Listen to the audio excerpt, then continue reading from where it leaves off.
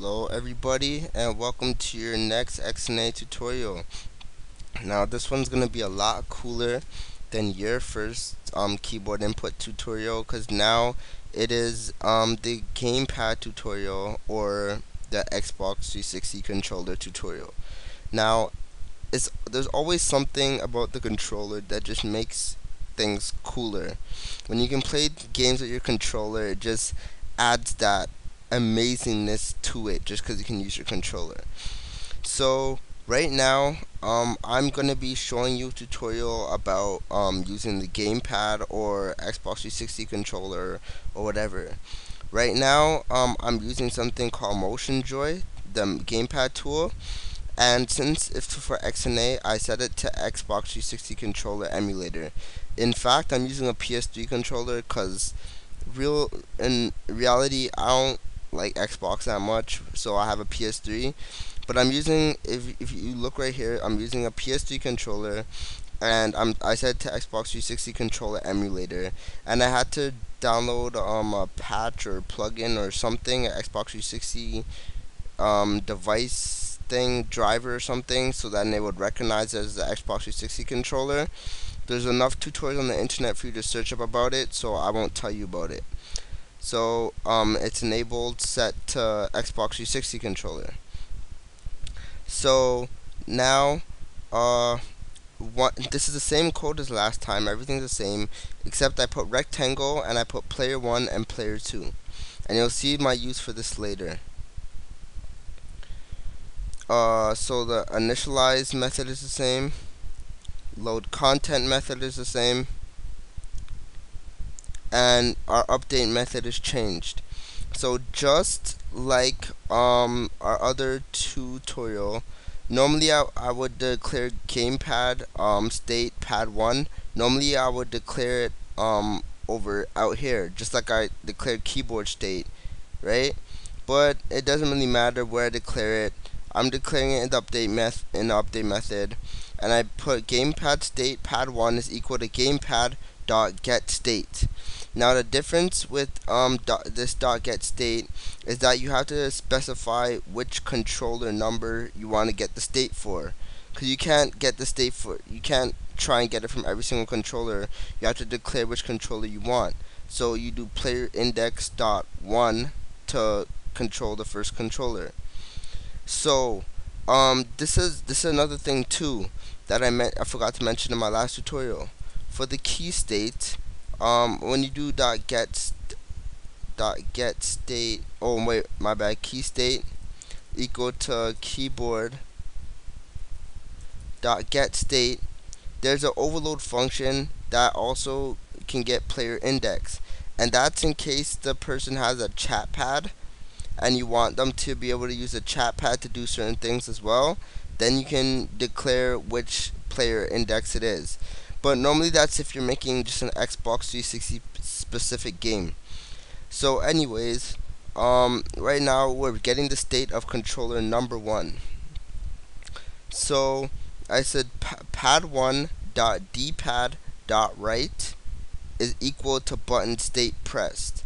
So if the right button is being pressed, then we want to move X towards the right. And this code is the same code as the last tutorial, so I do not need to explain this.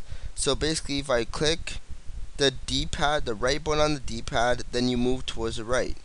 Same with if I press the D-pad left, we move towards the left. If I press it up, you move up, and if I press it down, you move down towards the screen, towards the bottom of the screen. Simple enough. And if you want to see a lot of its functionality, you can go on the Microsoft website, or you can do pad 1, and you could check the different buttons. If you want button dot A is pressed, or my laptop's almost dead.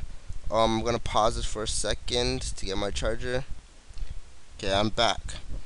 So as I was saying, that you can use these you can use pad 1 to check if the actual controller is connected before you even do something with it.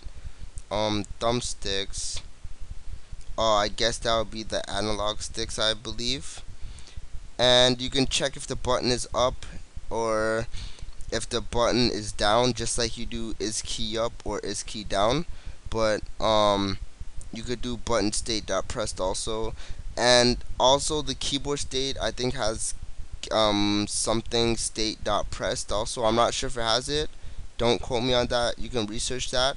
But it's just showing you that there's different methods of going about different things when it comes to programming. There's never one set way to go about something in programming. There's always multiple ways to do one thing. And it's always good to learn multiple ways, because if you get trapped in one way, then you can use an alternate method, right? So that's a real good lesson to learn, a real good skill to learn. So anyways, about the player 1 and the player 2. Basically, I put a rectangle around each of my images. Yeah, one of these rectangles. And we learned about rectangles in tutorial 4, I believe.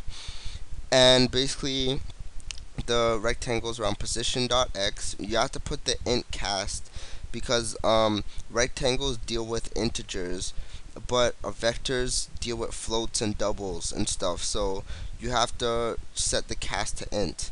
So you put position.x for the position, position.y for the position, and for the width is the image, the actual image width, and the image's height. And same for player number 2. We do position2.x, position2.y, and get the width and the height since it's the same image, right? So another good thing is that we have vibration. Now, the Xbox 360 controller, the PS2 controller, all those controllers contain vibration. And in certain moments in your game, you might want your controller to vibrate. Either if you want to create a suspense moment, or when you collide with something, you want it to vibrate. So right now, in my vectors and rectangles tutorial number 4, I was teaching you about different functions of the rectangles and the vectors, and one of them I believe was the intersects method. And if I never showed you this one, well, this is a special method between triangles. So basically, I put player 1 dot intersects player 2. So if the first player rectangle intersects with the player 2 rectangle, then that means you have a collision. If not, then you don't have a collision. So right here you see something says gamepad.set vibration, right? And basically, I'm there's 3 properties within this method. So you put set vibration. The first one is obvious, player index 1, the controller number you want to vibrate. This is the left motor. You can put a number between 0 and 1, right? Like you put 0.1, 0.2, 0. Whatever, between 0 and 1. And that is the left motor is for low frequency motor. And the same thing for this side, you could put between 0 and 1, and this is for the high frequency motor.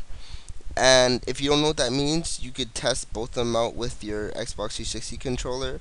I don't know if you could hear it with my controller, but basically you can hear a difference and feel a difference in the 2 different frequencies. And if you want both of them to go off, you can do both. You can set both to 1. So another thing about vibration is that when you turn on the vibration, it's a good habit to turn it off also. And in your exit when you click to exit it, you should make another thing to make the vibration stop. In the old XNAs, it didn't stop by default. So if you were to exit the program and not stop the vibration, then it would keep on vibrating until you stop it with the program. Now it has a built-in method, I believe, in the exit method in order to stop the vibration.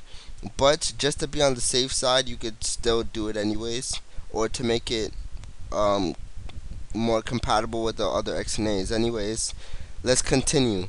So basically, when the player collides with player number 2, we want the controller to vibrate.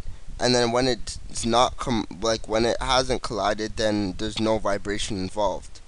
So that's basically it. So let me run the controller. Run the game, and I'm gonna be playing my controller.